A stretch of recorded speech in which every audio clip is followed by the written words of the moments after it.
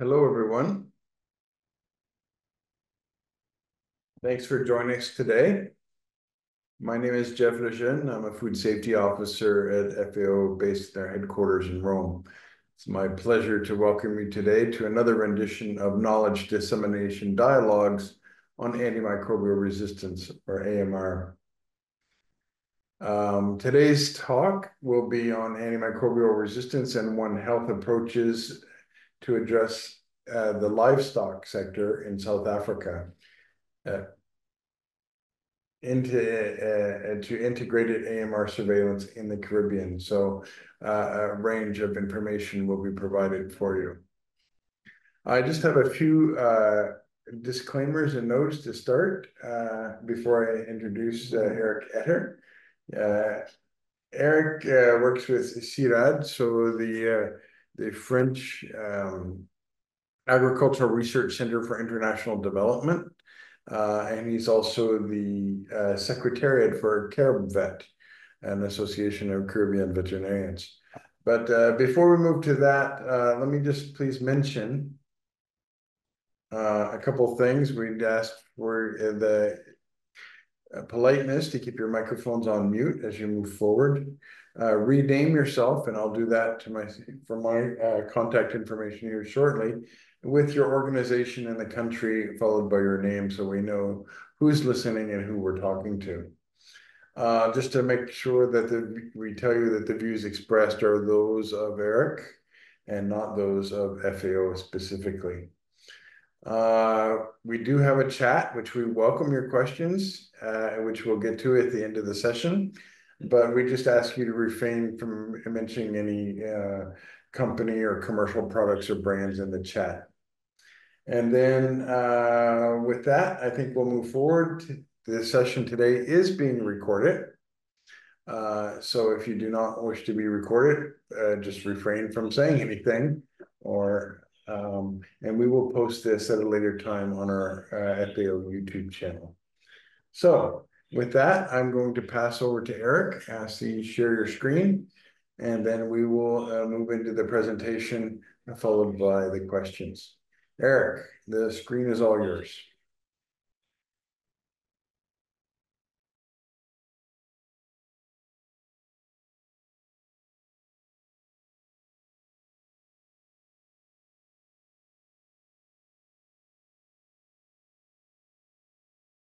Thanks, Jeff. Do you all see the full screen?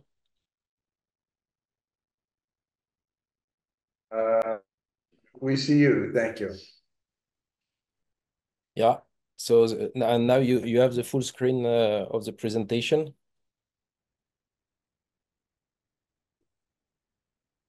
I do see a presentation, yes. Okay. So thanks everybody for attending this webinar. And I thank also FAO for inviting me to present on antimicrobial resistance and One Health approach. And I will talk to you today about the livestock sector in South Africa until integrated antimicrobial resistance surveillance in the Caribbean. So obviously, you're all aware about the importance of antimicrobial resistance. I just remind you this prospective modeling done in 2014 about the deaths attributable to AMR by 2050. And we can see that it's a major concern for all over the world. And Africa is specifically at risk, and the Caribbean region is not very highlighted here, but we will see that we don't have lots of data for it. Another interesting view of the world is the global prediction of AMR abundance for human beings, for human medicine. So this is the first map in blue on top left. And we can see again that Africa is of major concern. And we can link that with also the AMR rate in animals, where we can see some quite different things, where Asia here is more of my major concern than for human. And it's interesting also to have a look to this global map of abundance of soil antibiotic resistance genes produced 2 years ago, where we can see again some concern for Africa, but and Southeast Asia, but it's quite interesting to see that also Europe is of major concern, and North America. So it's quite different things, but they are all linked together, and I will try to show you that within this presentation. So why South Africa and Caribbean? First of all, because you've seen that in Africa, this AMR is of major concern. And as I said before, we don't have lots of data for Caribbean, so it's also interesting to have a focus on it. And perhaps also because I spent 10 years in Southern Africa working with colleagues there since and until I arrived in Caribbean 4 years ago, where I'm currently working in Guadeloupe. So first of all, for South Africa, this is interesting because we have quite a unique situation regarding legislation where antibiotics are governed by two different acts. The first one from 1947 is about fertilizer, farm feeds, agricultural remedies, and stock remedies. And for this antibiotic register under this act, there is no need for prescription. The second act that is regulating antibiotics is the Medicine and Related Substance Control Act from 1965, for which each of these antibiotic register within this act need prescriptions. Regarding food-producing animals, the antimicrobials register in South Africa. We've got 234 of them, with almost 3/4 register within the first act, the Agriculture Act, and a quarter, a little bit more than a quarter, register with the Medicine Act. And these include growth promoters. So we'll talk a little bit about that later, but it's quite important to know that growth promoters, antibiotic as growth promoters are used in South Africa.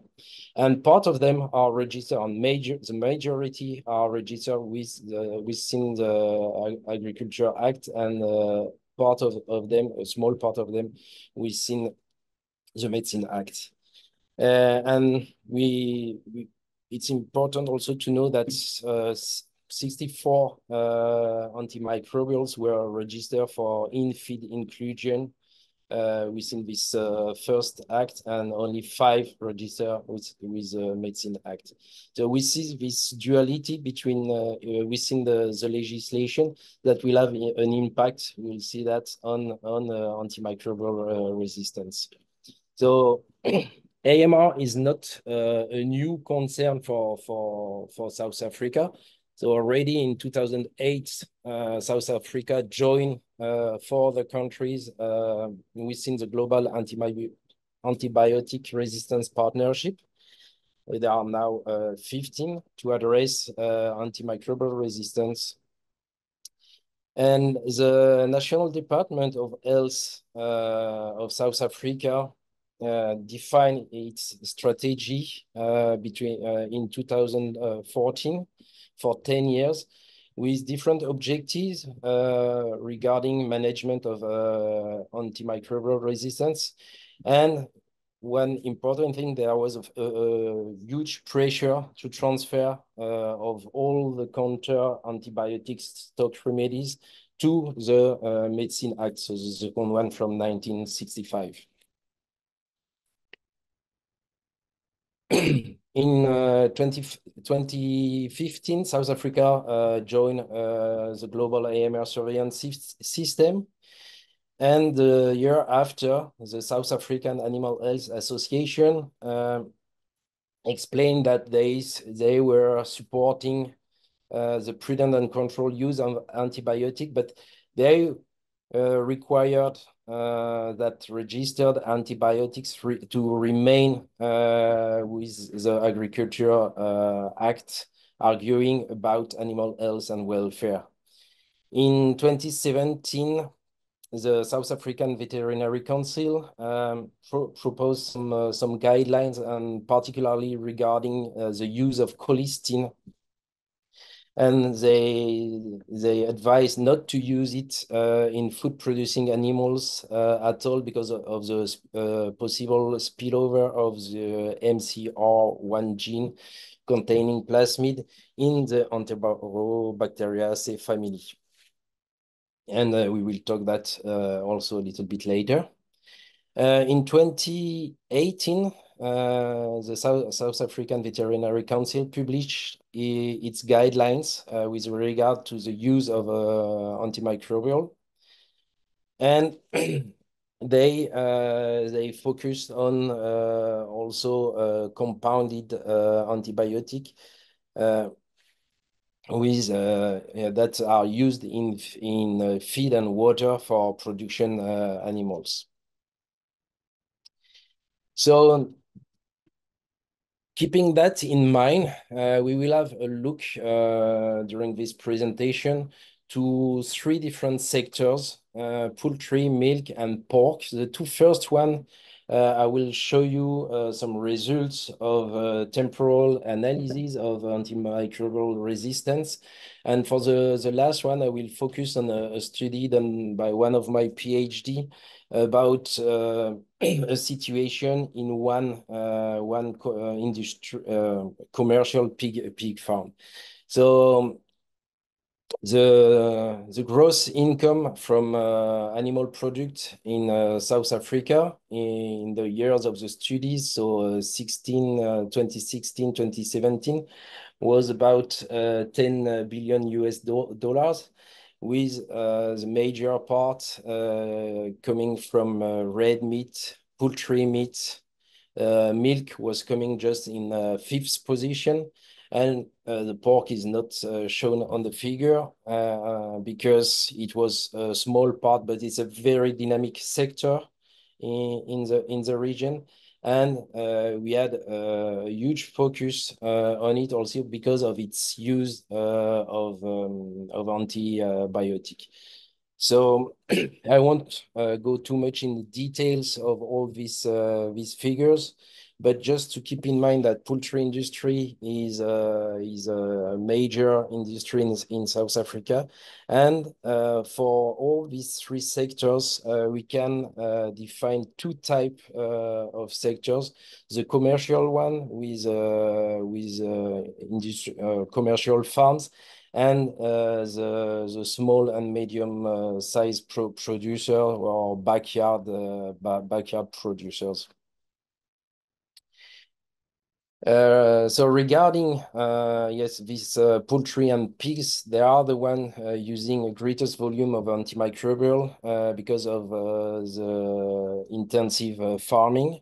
And it's important also to note that for commercial farms, they've got high density facilities, and they are using antimicrobials in feed as either growth promoters or to treat bacterial infections.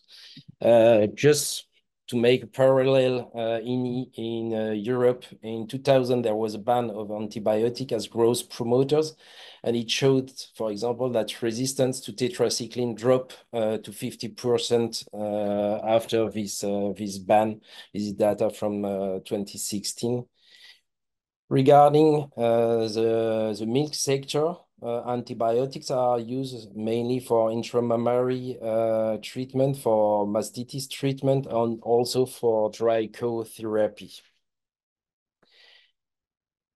And so just for the first study that we will have a look to, it's concerned the poultry and milk industry, where for poultry we looked at E. coli, which is a predominant bacterial disease.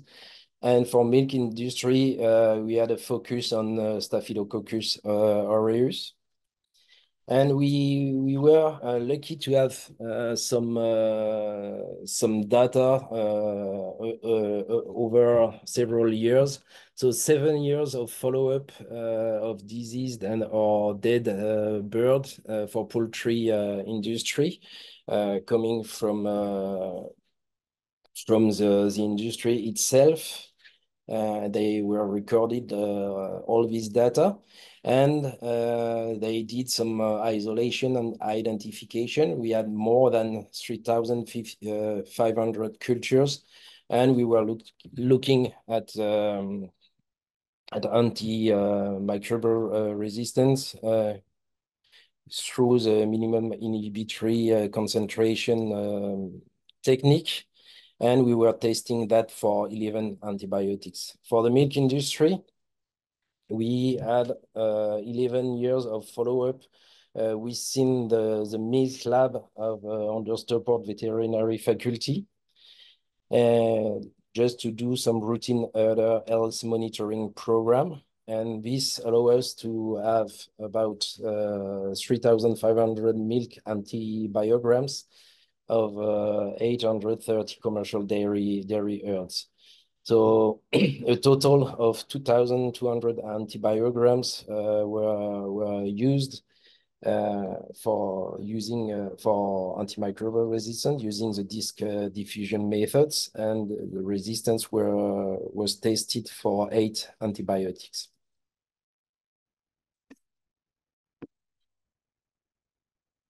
Sorry. So first of all, in the milk industry, you can see that we had some high level of resistance, particularly for beta-lactams such as ampicillin and penicillin, with correlation between both of them. We had also some correlation with ampicillin and clindamycin, with also very high level of resistance. Lower level of resistance were recorded for cloxacillin and oxytetracycline, with some correlation between both of them. And cefuroxime showed a lower level of resistance. And if we look at tylosin, which is an antibiotic that is used for systemic antibiotic, it's almost not anymore effective, with a level of resistance around 70%. So looking at geographical repartition of the resistance, we saw that some regions were less affected by resistance, such as KwaZulu-Natal.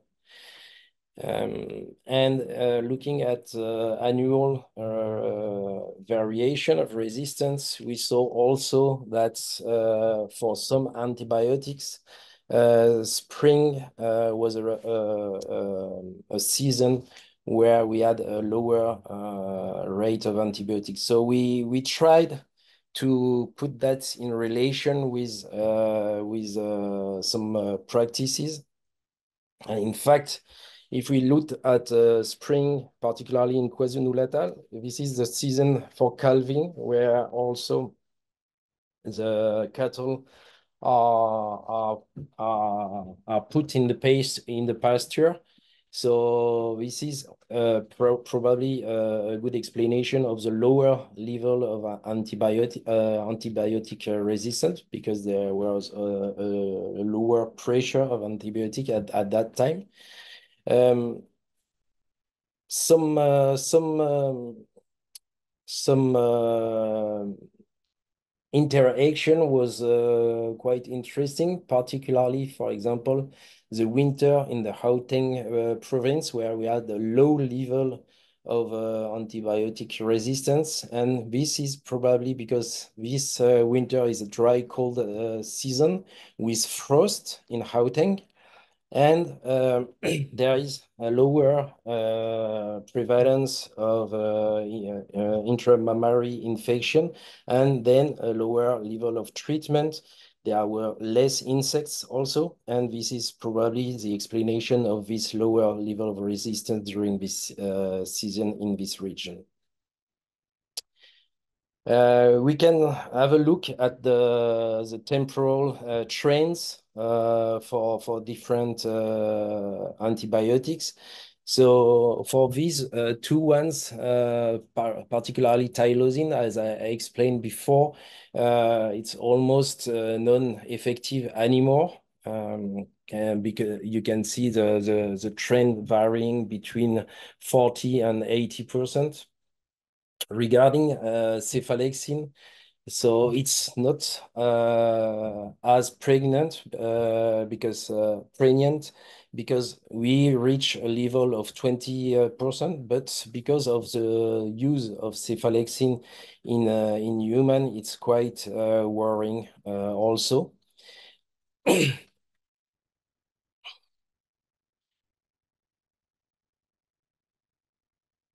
And if we have a look to ampicillin and cefuroxime, we can see that there is a drop in the resistance, which is probably due to the improved other health management. There was a program within the farm that was launched during these years with early treatment of subclinical and clinical intramammary infection. With inactivation of quarter or culling of cows, isolation, separate milking, and improvement of milking hygiene that could probably explain this trend of decreasing of the resistance. All these data have been published. I will give you some reference at the end of the presentation. Just now having a focus on this colistin resistance genes. So you probably remember at the beginning of the year 2010, we had this first paper about the emergence of this PMCR. In animal and human beings in China. And just after, in 2016, we had the first isolation in South African patient, and also in avian, in the poultry sector. And then it was lots of publication about the spread of this gene all over the world at that time, and which was very worrying, particularly for human being. And this explained that in South Africa, the Veterinary Council advise not to use colistin anymore in animal food producing animal.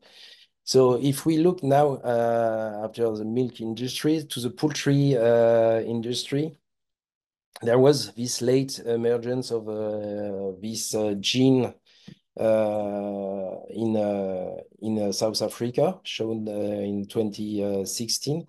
And if we have a look of resistance to colistin between the year 2010 and 2016, it was at very low level, but it starts to increase in 2014, 2016, reaching a level of 15%. And just at that moment, as I explained, there was this this advice from the Veterinary Council of not using anymore colistin. And in fact, it allows the level of resistance. So it's not shown in the figure, but we add the information, a part of the study, that the level of resistance for colistin dropped below 1.7% in 2017. So there was a good relation between the use or the stop of the use of colistin and the drop of its level of resistance. Looking at other antibiotics such as oxytetracycline, we saw that there is a high level of resistance because it's widely used as growth promoter. For fosfomycin, we had a high level of resistance because of a long-term use of these antibiotics, more than 30 years. And therefore, industrial in the poultry sector are not using it anymore, and this explains the drop of the level of resistance. For doxycycline, the resistance follows the use also, and we saw some cycles because in 2013 there was a reduction of the use, but in 2015 mycoplasma issue were at the origin of the reuse of doxycycline, and we can follow the trend of re-increasing of the level of resistance for doxycycline. For orofloxacin, we can see also that it follows the use in 2013-14, the Newcastle disease outbreak in South Africa, where orofloxacin was widely used to avoid a secondary E. coli infection. And the affected farms use a continuous monitoring, which allows also the drop of the resistance because of this management. The multi-drug resistance was at a high level of 77%, and it was very worrying also for the sector. Now, after having seen these trends, temporal trends, and annual variation of antimicrobial resistance in the poultry and milk sector, I wanted to have a focus on a specific situation in pig production in South Africa. So where we've seen that antimicrobial are used widely in this sector. And we wanted to have some more clear idea about the use of antimicrobial and also about the prevalence and mechanisms of antimicrobial resistance for Campylobacter species, Enterococcus and E. coli, isolated from fresh pig fecal dropping, but also from self-collected human swabs in one commercial pig farm. So it was really a One Health approach where we wanted to have a comparison between results in human and animals. At the beginning, we wanted also to sample the environment, but it was not possible within this study. So we wanted to assess the risk of transmission of AMR genes between farm environment, farm employees, and pigs, and also to describe the resistance. So regarding antimicrobial use, there were 19 veterinary medicinal products used. Almost 3/4 of them were registered under the Medicine Act, including chloromethylene, so the thiamulin, that is used as a growth promoter, and injectable tetracycline and antibiotic growth promoters, mainly chlortetracycline, virginiamycin, olaoxandox, were registered under the Stock Remedies Act. So the one where you don't need prescription. A single product was associated with off-label use, registered for use in chickens, but it was one shot of use because of lack of other antibiotic at that moment. So regarding the volume of use, you can see on the figure. So I just highlighted the family for which there were some use as growth promoters. So obviously, this is where you have the highest volume of antibiotic used. But you can see also that beta-lactams are widely used in this farm. And then lots of other family of antibiotic are used.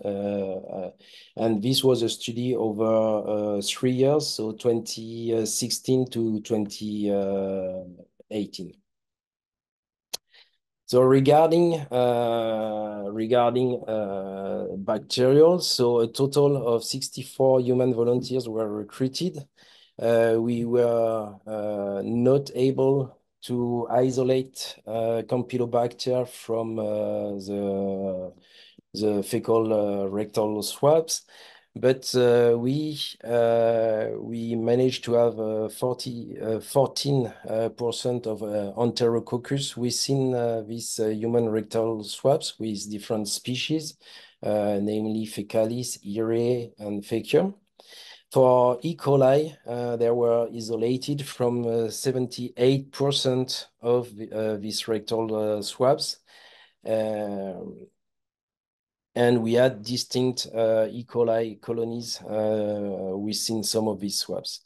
Regarding pigs, a total of 113 fecal droppings were collected, and we were able to isolate Campylobacter from 60% of them, with within them 92% of Campylobacter coli, and 8% of Campylobacter intestinalis. For Enterococcus species, they were detected in more than 50% of the swabs, with different species also, as for human. And the isolation rate of E. coli was 87%, with some distinct E. coli colonies also detected. So regarding the resistance to antibiotic, you can see that we had very high level of resistance in pigs. So this is for Campylobacter. So high level of resistance for tetracycline, almost 100%. And for streptomycin, just keep in mind that tetracycline is used, so oxytetracycline is used as a growth promoter, which could probably explain this high level of resistance. But we can see also that we have high level of resistance for ciprofloxacin and also for nalidixic acid. So regarding Enterococcus species, we have for human some low level of resistance. So for Enterococcus irae isolates, they were all susceptible to all antibiotics. And for Enterococcus fecalis, we had some low level of resistance only for 3 of the antibiotics they tested. But if we look at the profile of resistance for pigs, it's another story where we have high level of resistance for Enterococcus irae regarding erythromycin, And for Enterococcus faecalis, once again, high level of resistance for chloramphenicol, erythromycin, and again, tetracycline used as growth promoter. So looking now at E. coli isolate, we have again some differences between human and pigs. And again, we can see that the level of resistance is much more important for pigs than for human, particularly for ampicillin and tetracycline. So looking at genetic diversity between human and porcine E. coli isolate, we can see that we have some relation using the PFGE. And after whole genome sequencing, we were able to draw this minimum spanning tree based on different techniques. And we saw again this relation between human isolates and porcine isolates. And we had some evidence from the hierarchical clustering of transmission between pigs from different production houses, phases, and sites. So there was some cross transmission. There was also evidence of transmission between pigs and humans, potentially due to proximity, and transmission between humans, also potentially due to shared facilities. So as a conclusion for this study, we saw that porcine E. coli isolates were more resistant to antimicrobials tested than human, particularly looking at E. coli, but it was also true for Enterococcus. PFGE showed a high level of genetic diversity among human and porcine isolates, and there was some potential of transmission and dissemination of antimicrobial resistant genes amongst pigs and close human contacts. So this was for this study in South Africa. Now I just want to jump quickly to Caribbean region. To discuss a little bit about this characterization of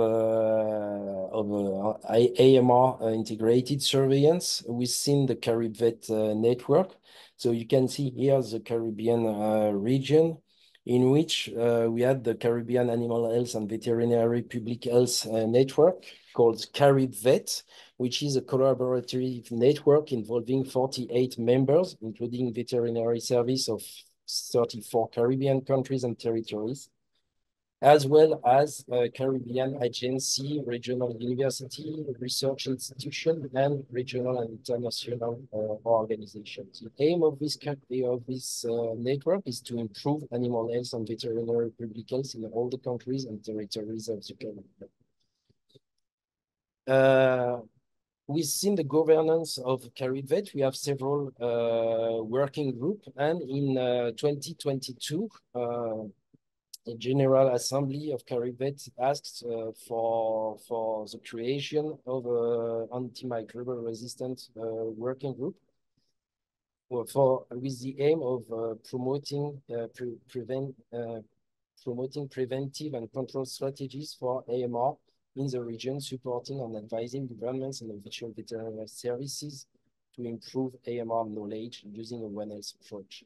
So the first question of the group was, what is the baseline of knowledge and capability regarding AMR integrated surveillance in CaribVet member states?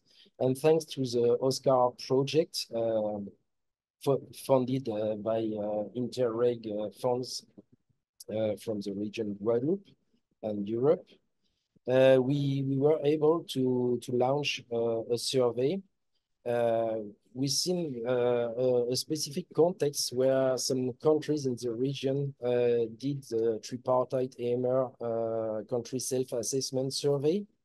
But for this survey, there was some limitations. So the information was only coming from national government, and there was a limited ability to assess functionality and comprehensive of national programs.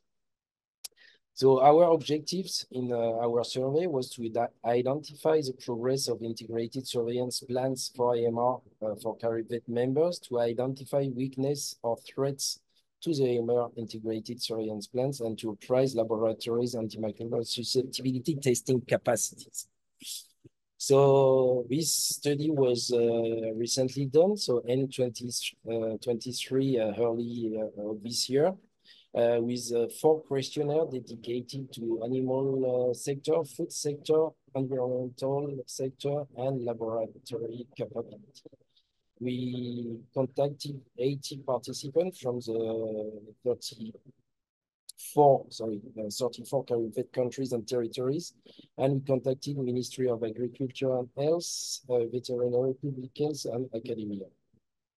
So the survey collected some data about AMR integrated surveillance program, risk assessment, sampling and analysis, evidence of AMR, and gaps and challenges for animal food and the environment. And for labs, we were looking at their type of testing and the target microorganisms and strains and their accreditation and quality assessment. So finally, we managed to record result from only 16 territories, but it's a good start for the moment. With only one country from the 16 that has a pilot program in each sector. 2 countries have a pilot program in 2 sectors, namely animal and food. But all the programs are so far some draft documents. 4 countries have conducted hazard risk assessments in each sector, and 1 country has used their hazard risk assessment to modify their pilot AMR surveillance programs in 2 sectors.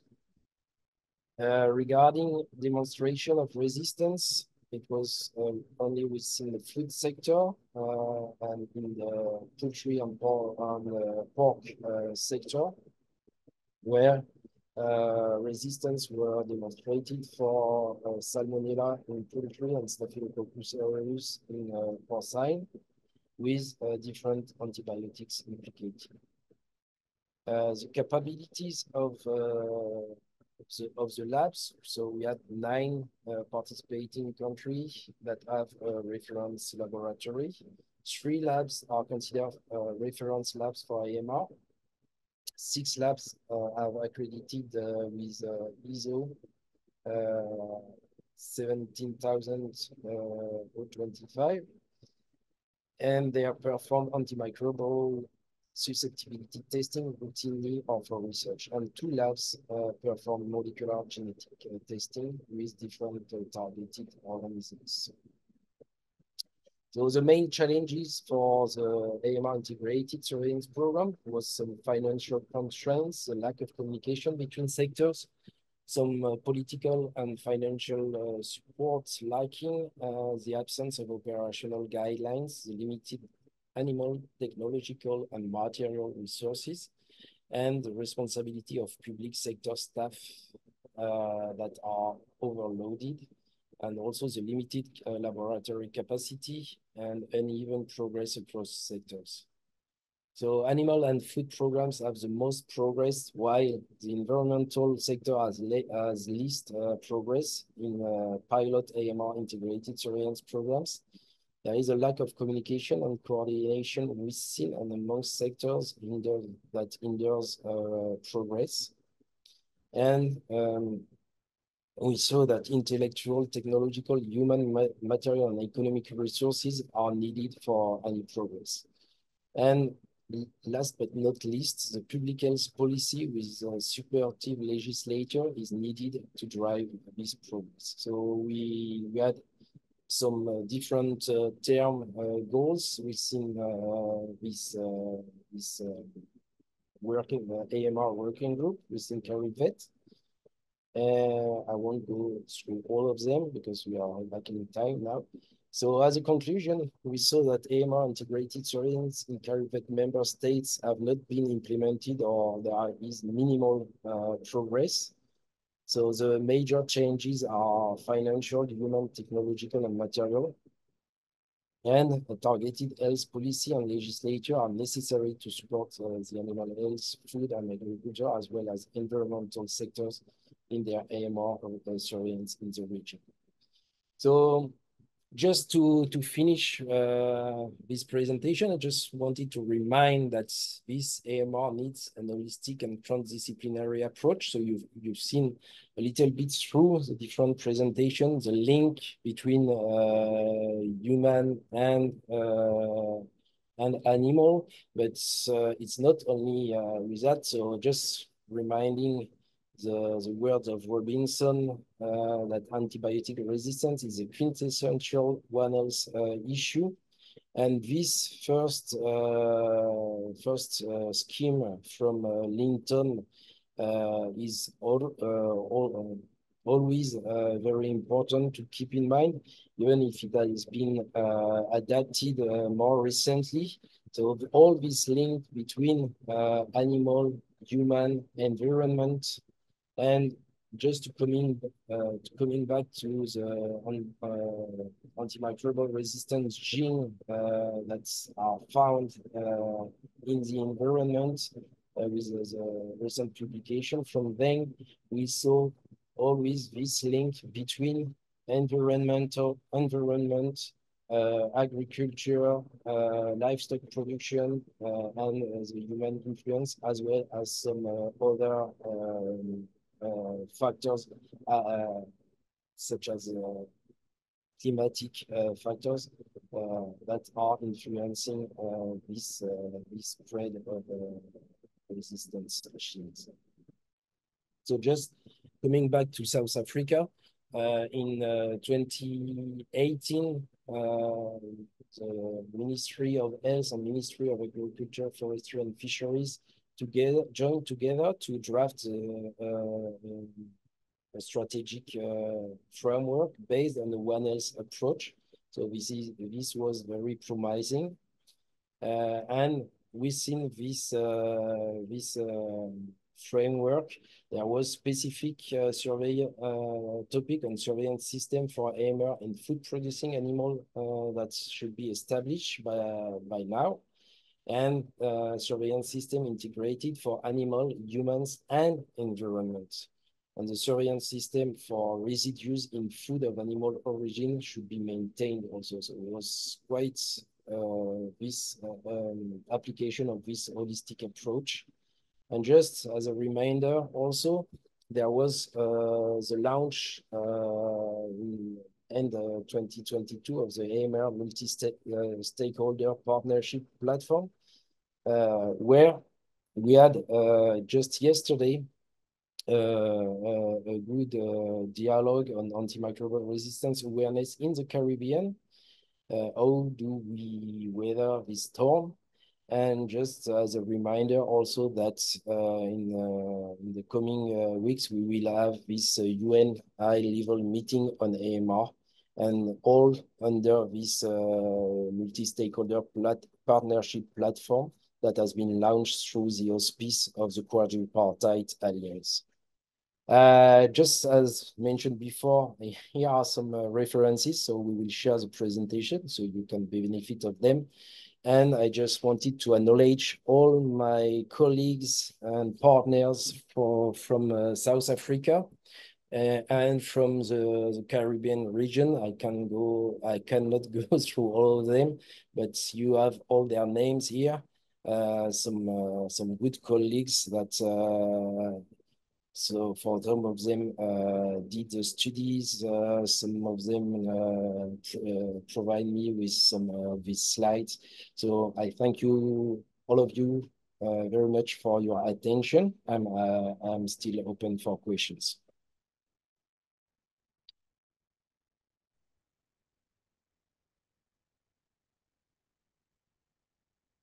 Hi, thank you very much for that presentation, taking us around the world, Eric, and what's going on in the small stuff. the AMR.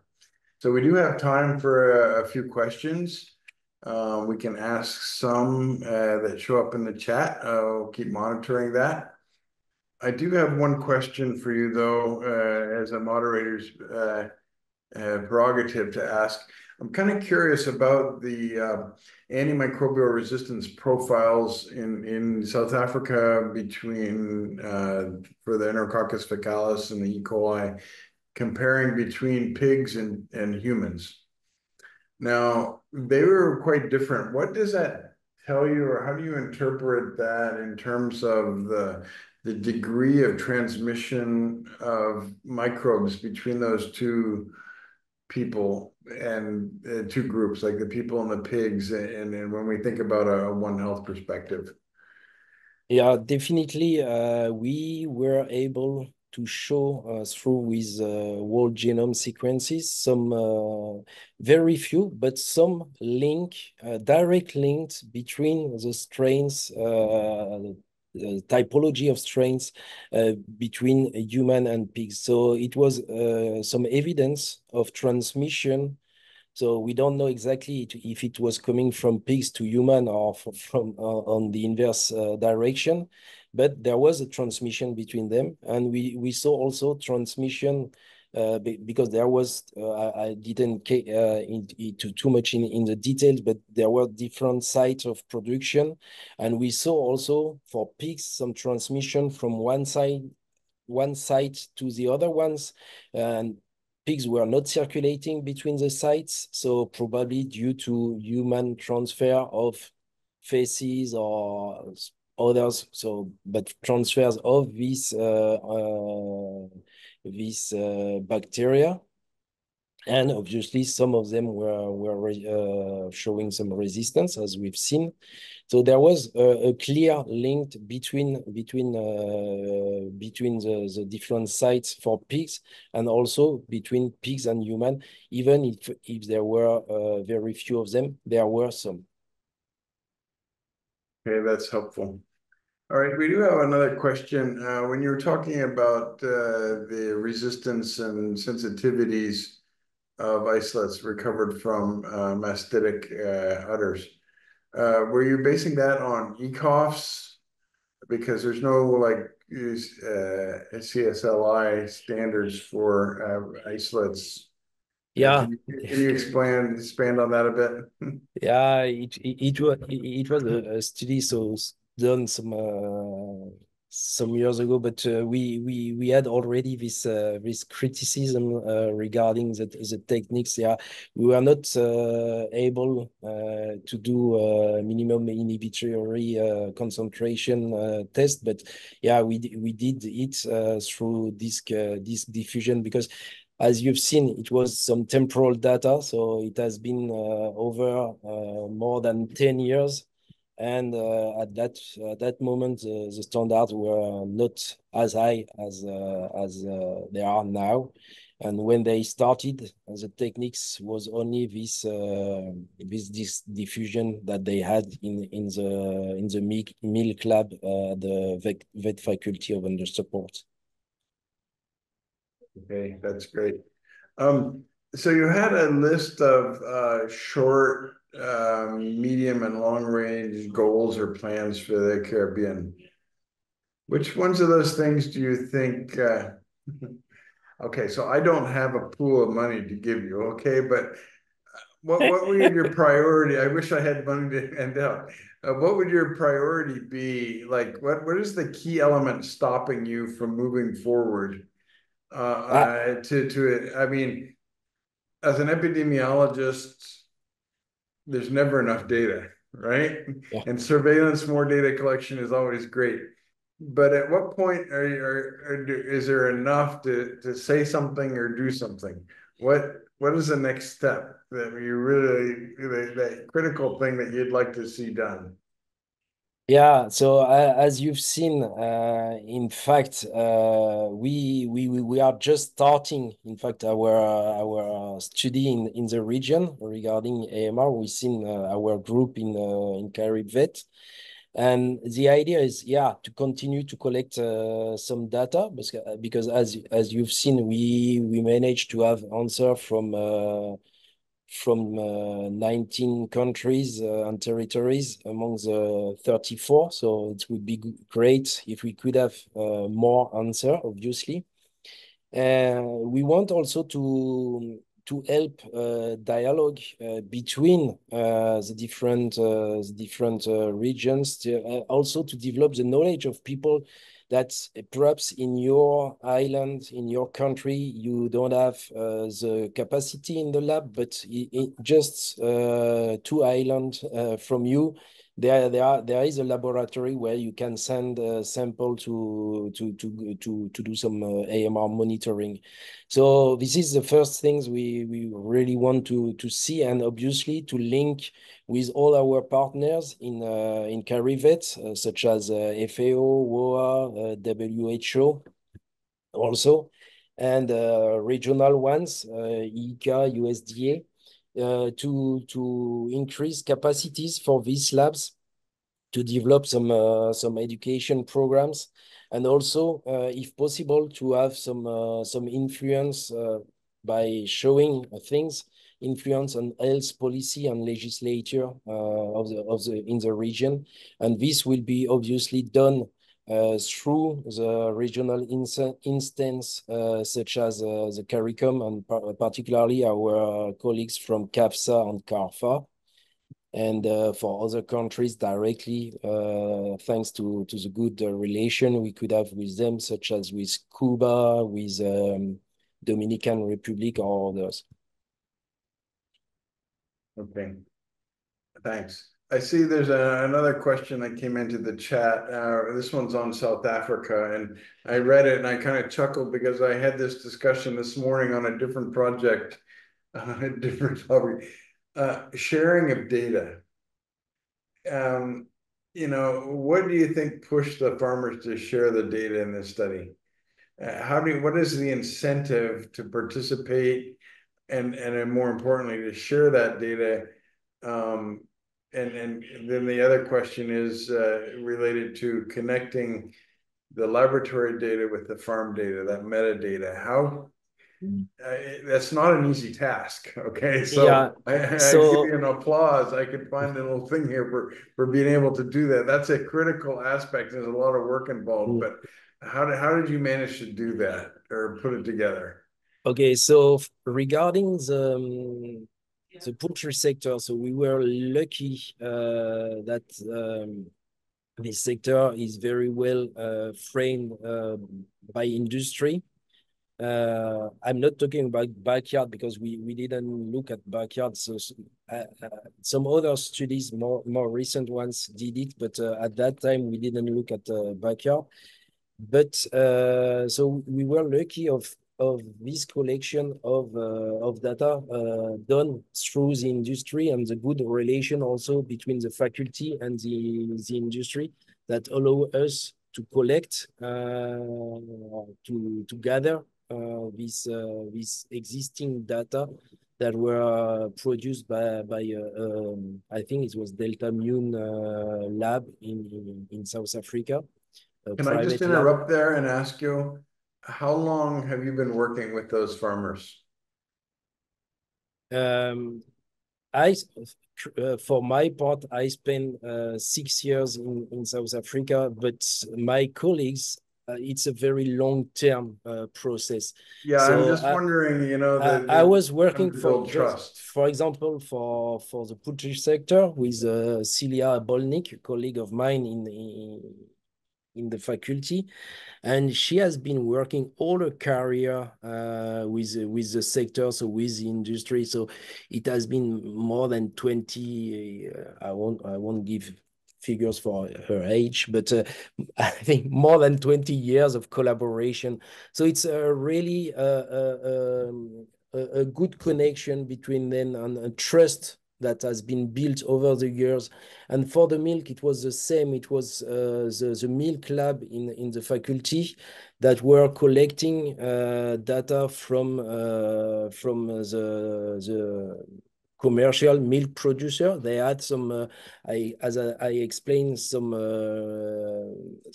program to help management of udders, and thanks to that, they were collecting these samples over the years, and keeping them and analyzing them for the benefit of the farmers.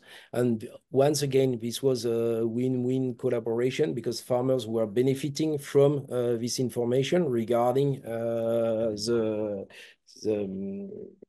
the bacteria, the type of bacteria, the resistance they could have, and also adapting